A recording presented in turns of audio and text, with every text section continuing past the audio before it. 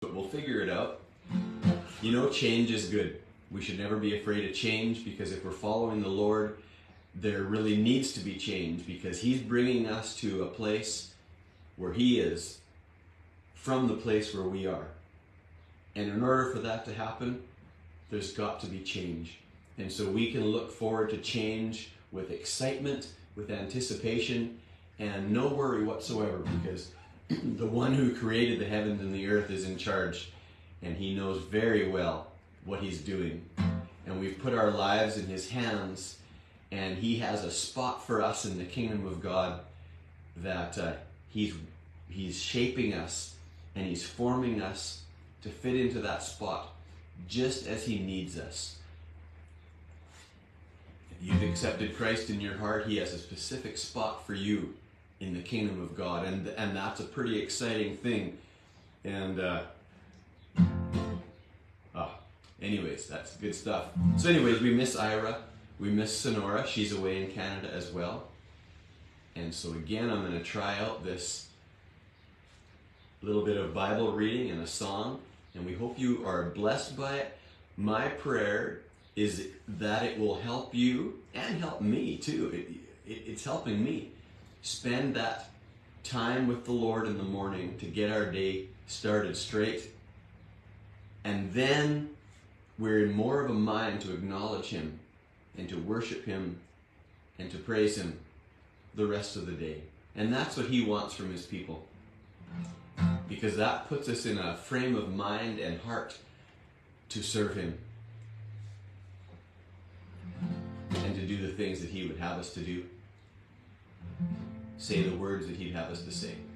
So the song that I had on my heart this morning is one that we've always loved to sing in church and in our devotions growing up, and especially when we think that we have a reason to be sad or ornery or depressed.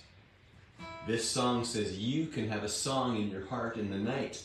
And it's not just meaning at midnight, but in the dark times of your life, we can still have a song. You know, in the valley, we can still have a song in our heart. Even though things might be pressing on us, we can still sing.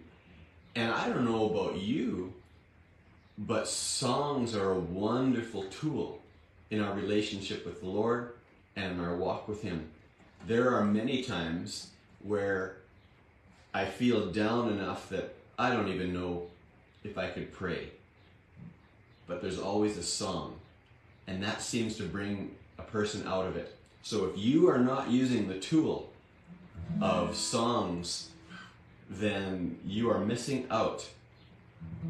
So this is a song, I hope I remember the words to it. You can have a song in your heart in the night, after every trial, after every mile. Anyone can sing when the sun's shining bright, but you need a song in your heart at night. You can have a song in your heart in the night, after every trial, after every mile. Anyone can sing when the sun's shining bright, but you need a song in your heart at night. Alright, do you know the words yet? If you do, sing along, because I'm going to sing it again a couple times. And the intention is to get it worked inside your brain so that it'll be in your heart for the rest of the day.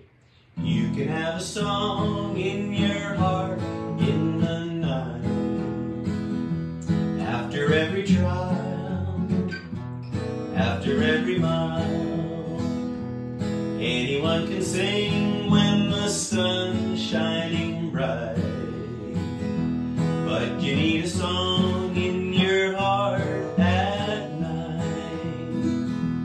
You can have a song in your heart in the night, after every trial, after every mile.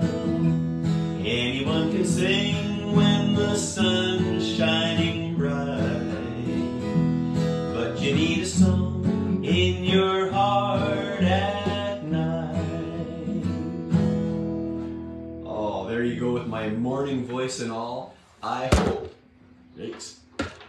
hope that you now have a song that you can think of the rest of the day. When you're tempted to say an angry word, just sing. When you're tempted to be depressed, when you're tempted to think depressing thoughts, you can have a song in your heart instead. So praise the Lord for that. Thanks for singing along. I needed all the help I could get. So today, I'm going to be reading from Ephesians 3. For those of you that have not been listening so far, Ephesians is a wonderful book. Many have called it the Alps of the New Testament because it takes us to such high places. And it's so encouraging. It talks about the plan of God, not just for you personally, or for your family, or for the church, but it talks about the plan of God for all creation.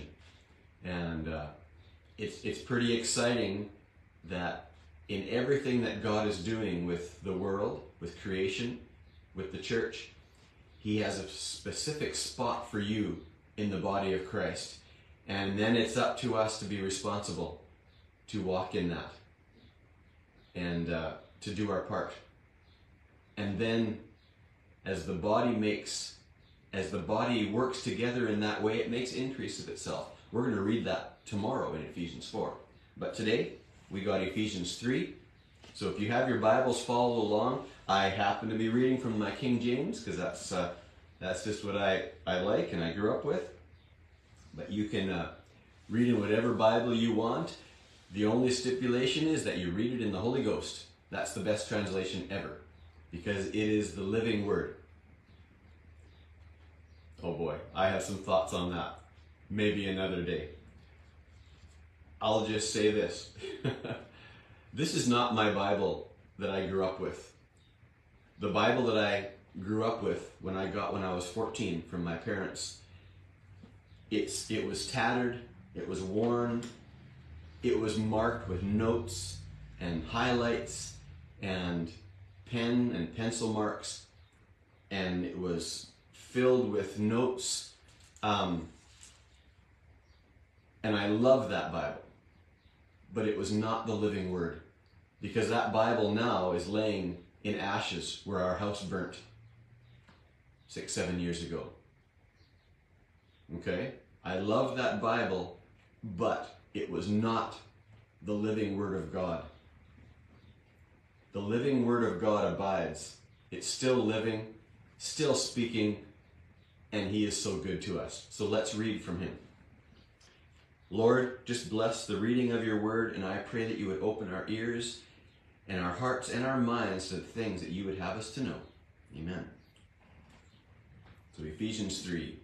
For this cause I, Paul, the prisoner of Jesus Christ, for you Gentiles, if you have heard of the dispensation of the grace of God, which is given me to you ward, how that by revelation he made known unto me the mystery, as I wrote afore in a few words, whereby when you read you may know my knowledge in the mystery of Christ, which in other ages was not made known unto the sons of men, as it is now revealed unto his holy apostles and prophets by the Spirit.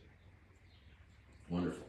That the Gentiles should be fellow heirs and of the same body, and partakers of his promise in Christ by the gospel, whereof I was made a minister according to the gift of the grace of God, given unto me by the effectual working of his power.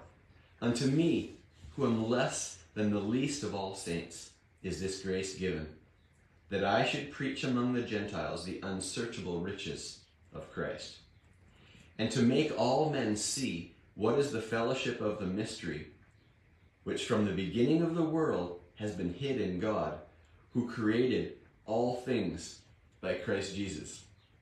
This is exciting stuff. we're being told things that the men of the old, the prophets, they didn't know about. This is awesome. Verse 10. To the intent that now unto the principalities and powers in heavenly places might be made known by the church the manifold wisdom of God, according to the eternal purpose which he purposed in Christ Jesus our Lord, in whom we have boldness and access with confidence by faith of him. Wherefore I desire that ye faint not at my tribulations for you, which is your glory. For this cause I bow my knees unto the Father of our Lord Jesus Christ, of whom the whole family in heaven and earth is named, that he would grant you, according to the riches of his glory, to be strengthened with might by his Spirit in the inner man, that Christ may dwell in your hearts by faith, that ye, being rooted and grounded in love, may be able to comprehend with all saints what is the breadth and length and depth and height, and to know the love of Christ, which passeth knowledge, that ye might be filled with all the fullness of God. Now, think that's not possible? Verse 20. Now unto him that is able to do exceeding abundantly above all that we ask or think, according to the power that worketh in us. Amazing. Unto him be glory in the church by Christ Jesus throughout all ages, world without end. Amen. What a wonderful plan that he has for all creation, but specifically and for now, for all those who will put their trust in the Lord Jesus Christ. If you haven't done that, I mean, don't waste any time. There's no reason to wait.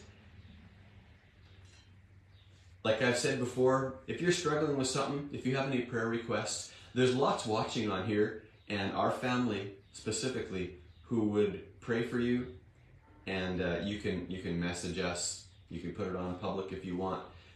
But as the body of Christ, we're here for you. We'll pray for you. We'll uplift you as best we can. And we'll work together in this plan that God has for his church. For we are workmen. We are workmen together with him. And that's a pretty awesome and wonderful thing to think about. Well, I hope that you all have a wonderful day. I appreciate spending this time with you. And like I was saying before, I hope it will provoke you and encourage you to spend the time with the Lord, and that it will encourage you to walk uprightly before him with and be encouraged that he is leading you, that he is speaking to you, and that he is leading you into the way that he has specifically placed you in the body of Christ. So praise the Lord. God willing, we'll see you tomorrow. I'm not sure how all this is going to work every day, but pray for us as a family in our music and in what we're doing here. We'll pray for you, and we'll see how things go from there. It's exciting times. The best is yet to come, folks.